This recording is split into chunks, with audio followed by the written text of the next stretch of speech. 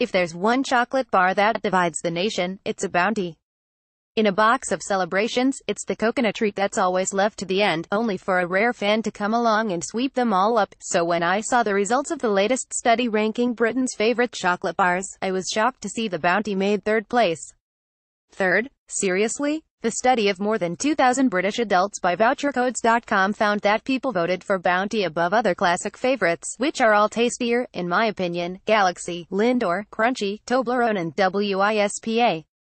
Mind equals blown. The only two bars that came ahead of the coconut chocolate were Cadbury's Dairy Milk, no surprise there, and a Snickers. Getty coming in pretty low in the ranking were Munchies, Boost, Milky Way and Rolo.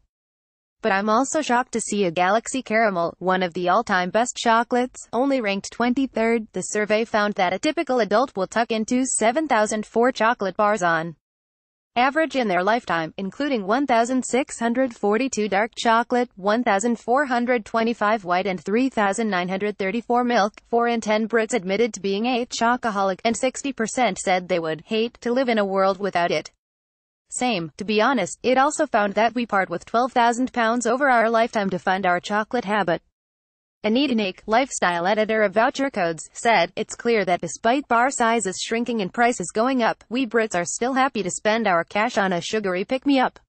The ranking of Britain's favorite chocolates, according to Voucher Codes: 1.